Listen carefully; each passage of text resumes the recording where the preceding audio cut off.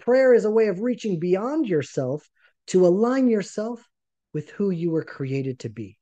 That's beautiful. But when we hear the shofar, we're doing something different. We're doing something, I don't know if it's deeper, but it's a different movement of the soul. And there are two aspects of the shofar. And we see that in the davening, in the Jewish service, there are two sets of shofar blasts. One before the Amidah, the silent prayer after of Musaf, and one after the silent prayer. There are two sets. And really, from the sages of Israel, it seems like there are two aspects to the shofar blast itself. It can be divided into two spirits. One is the spirit of coronation. God is the king. We are declaring that God is one, that God created everything, that all of us are his subjects. Celebration of the king. It's like we are announcing the king's arrival. But then there's another idea, another spirit to the shofar. And that's not our announcing the coming of the king, but it's actually our cry before our Father in heaven. Literally, like, oh, it's like a cry. That sound of the shofar is our cry. Now, those are two different spirits. One is almost a celebration. And Rosh Hashanah is one of the happiest holidays. I mean, when I was in yeshiva, it was literally hours of dancing, letting the king come in to the palace. And we are going to just welcome the king like it's just party like it's 1999. The king is coming and we are there to celebrate. But that other side of the shofar, that's a crying to our Father in heaven, that's a totally other spirit. That's why one of the soundings of the shofar is called the standing shofar and the sitting shofar. One is a little bit more personal. One isn't us all coming together to declare God as king. One is, I'm declaring God as king in my life, but my life is broken. And so from this broken place, I'm calling out to God. And so I want to talk about that. You know, when you look at thousands of years of biblical history, we're guided to two characters that take us to the shofar and take us actually to Rosh Hashanah. The first one is Abraham. Abraham is the first person to stumble upon a shofar. It's not a shofar that he blasts, but it's the first shofar that he sees when the ram's horns get tangled into the bush as he's about to sacrifice Isaac. That's the first time we see a shofar in the Torah. And we're told on Rosh Hashanah at the very beginning of the prayers for the shofar, remember Abraham, remember the covenant, the binding of Isaac. That's what this sound of the shofar represents. So I want to keep that in mind and I want to put it in the back of our heads. And I want to go to the second character because the second character will actually really open up Abraham's story for us in a totally new way, I believe. And so the second character is Job. And this is an idea that I gleaned from Rabbi Jonathan Sachs. So, first, I want to learn the story together, the story of Job. It's one of the most mysterious books in the Bible. And the sages of Israel tell us that the story of Job, first, is not meant to be read as a literal story of history, but more similar to a midrash. It's giving over an idea, it's forcing us to think, it's forcing us through the story to pray that story to God. And so the right way to read the book of Job is not like a biography or an autobiography or a history book, but to read it like a prayer that we offer up to God. And so what I want to do now is I just want to give people a little bit of background. And I'm just going to read the first few verses of the book of Job.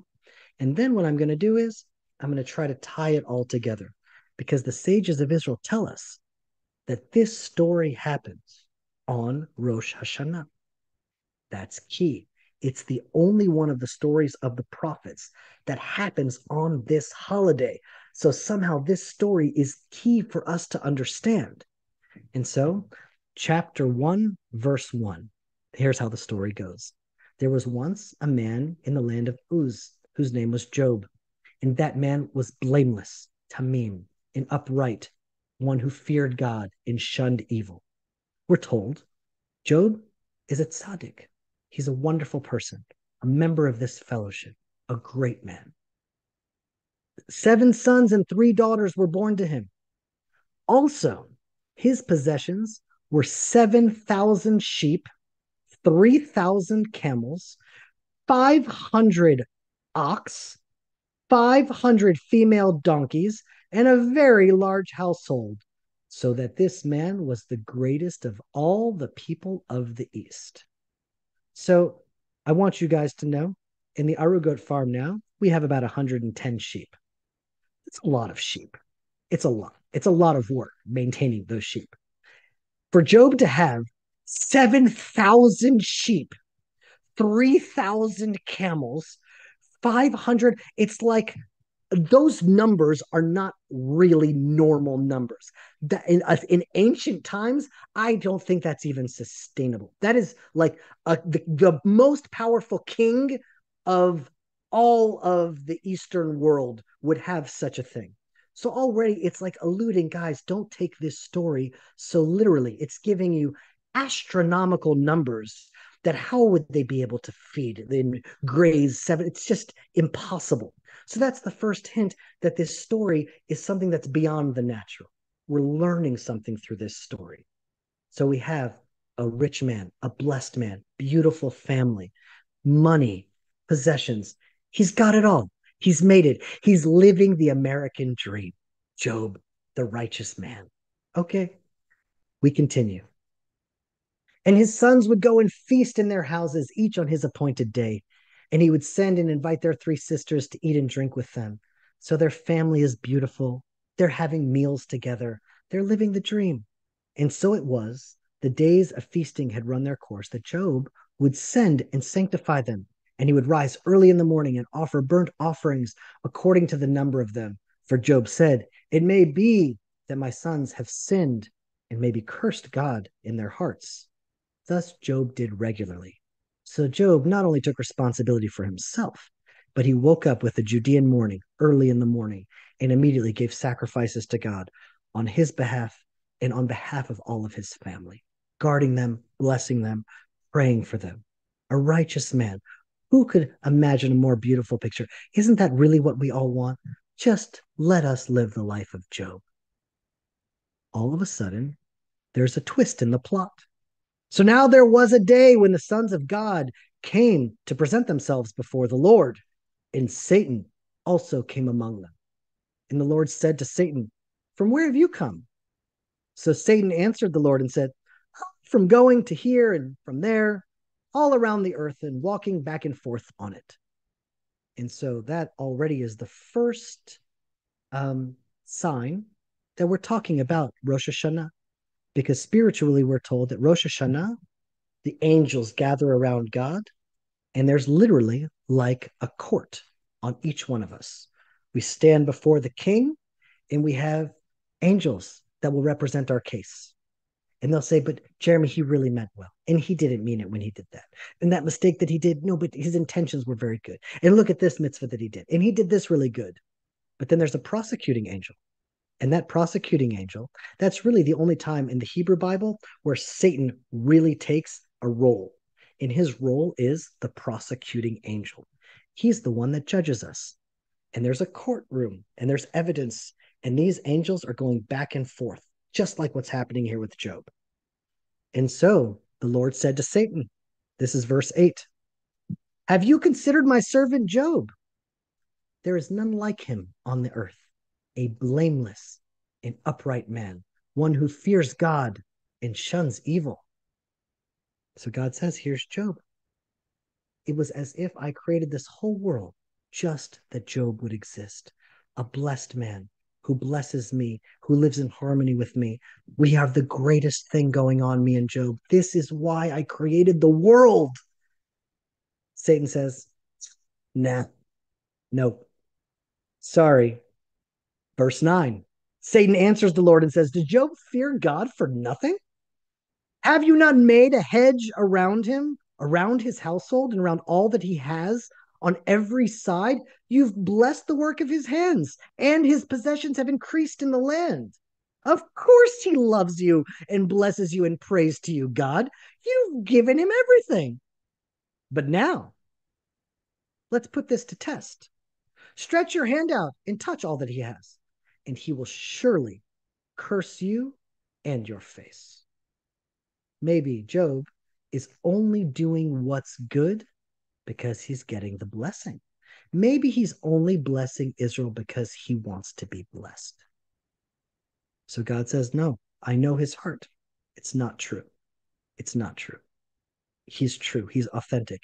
He's serving God because he believes in God. And the Lord says, okay, behold, all that Job has is in your power. Only do not lay a hand on his person. So Satan went out from the presence of the Lord, and the book of Job begins. And in short, the book of Job is one huge tragedy. Job loses everything. Loses his wife, he loses his wealth, he loses his children, he loses his health. All of the blessings that we saw at the beginning are all taken from him. And you see at the end of the book a broken person, Job, broken. And at that point, that's when we pray. Because all of us have so much brokenness in our hearts, brokenness in our lives, brokenness. And all we want was to be good. All we wanted was to serve God. And then we look at Abraham, who is really just a mirror of Job at this point in his life. God says to Abraham, Abraham, I'm going to bless you beyond measure. I'm going to guard you. You're going to have it all. Look at what Abraham says in chapter 15, verses 1 and 2. God says, do not be afraid, Abraham. I am your shield. Your reward is exceedingly great. But Abraham said, Lord God, what will you give me? I have no child. Your blessings, what are they worth? All I want is to have a child, and I have nothing. I don't want anything. All that I want is a child.